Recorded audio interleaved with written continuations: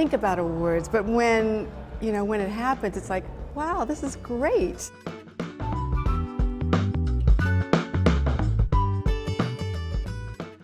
Years ago, when the Clintons went into office, a lot of women were getting positions down here, and I thought, let me come down and see what's going on. And when I saw the space, I was like, yes. I felt like the Queen is home.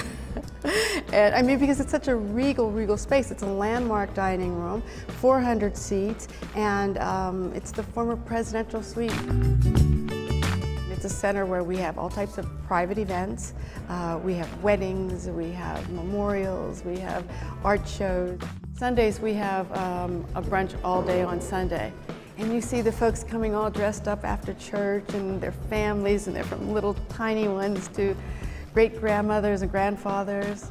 It's not just a restaurant, it's a center in the community.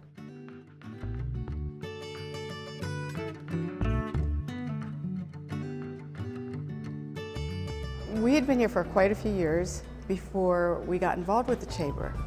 And I can tell you that from the time we got involved, I can see that our business has grown.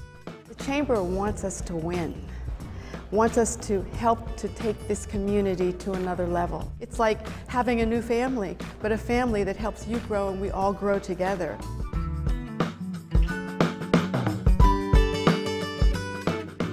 B. Smith would love to expand in DC because there are many sides to B. Smith, and if we did another restaurant, I'd focus it in a different way because it's all about experiences. I love DC, I love the folks, and I'm really also very excited about being with the Chamber. We've come a long way, and the Chamber has helped us take it even further.